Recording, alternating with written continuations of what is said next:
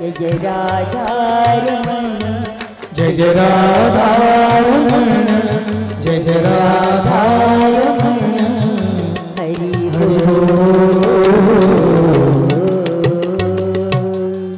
The role of women and peace. Well, it's crucial, obviously.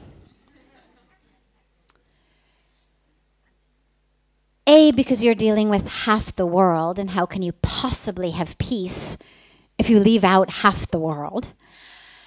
But B, because women tend to play two very interesting roles in peace or lack thereof. And they're really almost opposite roles, but both of them are played by women.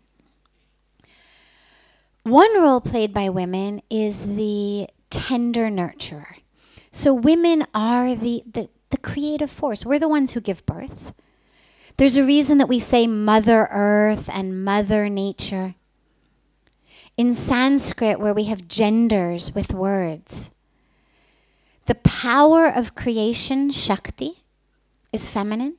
That which is created, Prakriti, nature, is also feminine. Shrishti, the creation, feminine. So this is the divine feminine, the power that brings it into existence, and that which is here.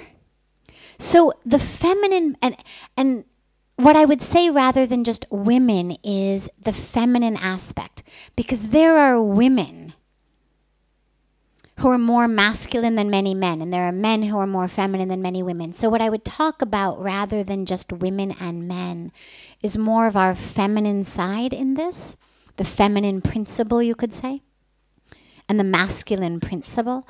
So the feminine principle is that which creates,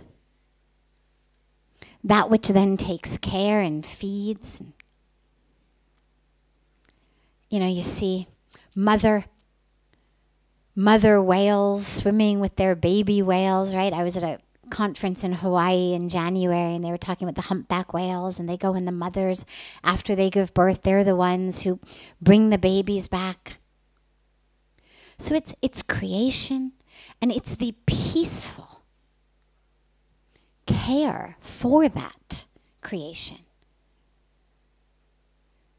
A dear, dear friend of mine, Dr. Vandana Shiva, speaks a lot about women as the seed keepers. That we don't necessarily think about how important seeds are when our food comes from the grocery store, but seeds are the stuff of life.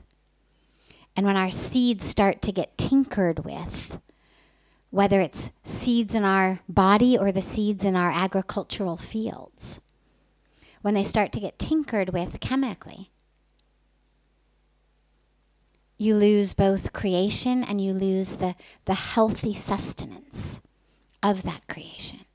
And so when we speak about peace, women tend to be the ones who are about connection.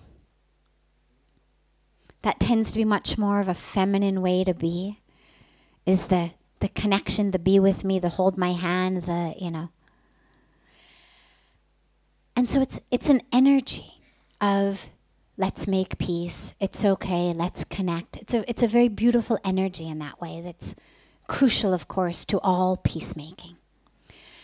But if we're really honest with ourselves, not on a theological level or a deeply spiritual level, but just more in terms of a day-to-day life level, there's another role that women play which isn't quite so beautiful, which frequently tends to be the one that is instigating also a lot of conflict.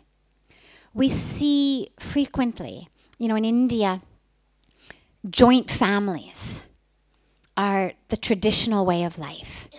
And we're still, even today, it's very, very, very, very common. And 2 generations ago, it was universal. I mean, it's literally been within a generation or 2 that joint families are even an option, that someone would even think about the possibility of not living with the family. And in situations like this, and I say this just from more than 20 years of experience of couples coming. It's the women, mostly, who tend to be the ones saying, you know, get us out, what's the problem? Why does he get everything? You should have this, you should, you know. The two brothers, because it's always, it's the male side, so it's the woman moves into the guy's home. So it's the guy's family. Should there be two brothers or three brothers, you're going to have two or three brothers, their wives, the brothers' parents.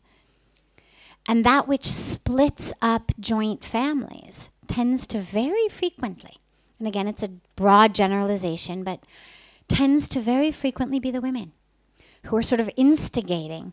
Why does she get that? Why does he do this? You should stand up for your rights. You know, why does your mom or dad play favorites? Why this? Why that? We should have our own place. And I can't tell you how many families have come.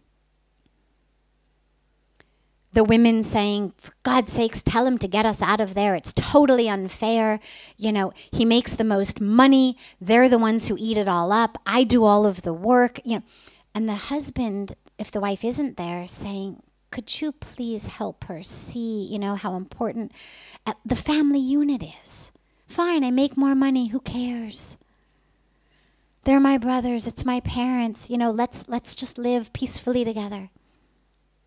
And again, very broad generalization, but a common enough trend that it's worth mentioning. And so in both cases, you really see the role of women. And so I would say if women were more connected with the divine feminine within themselves, they would have less of a need to instigate and provoke conflict. They also themselves would be in less conflict. You know, one of the things that we learn as women is women are our own worst enemies.